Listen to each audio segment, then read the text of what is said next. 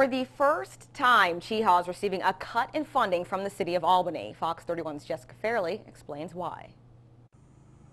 Every year, Chehaw draws in thousands of visitors from inside and outside Southwest Georgia.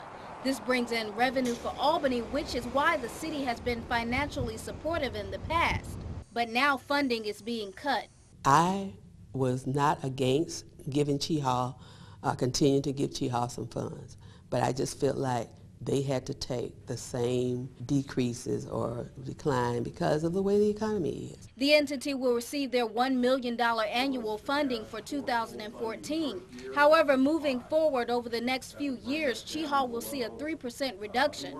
That's about $30,000 less each year. The cumulative cut is pretty deep at the end of 5 years, but that gives us time to look at that business model and streamline our operation. Chehaw officials plan to venture into other options to bring in money, including adding boat ramps and waterfront camping. Probably open sometime late next year, a very nice RV campground that should bring campers in from all over the country. Commissioners say although they reduced the park's funding, they recognize Chehaw's contribution to the city. It's a quality of life issue.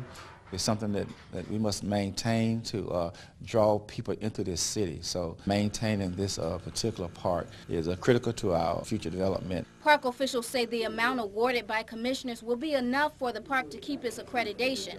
They say limited funds are a challenge, but one they will have to deal with. Jessica Fairley, Fox 31 News.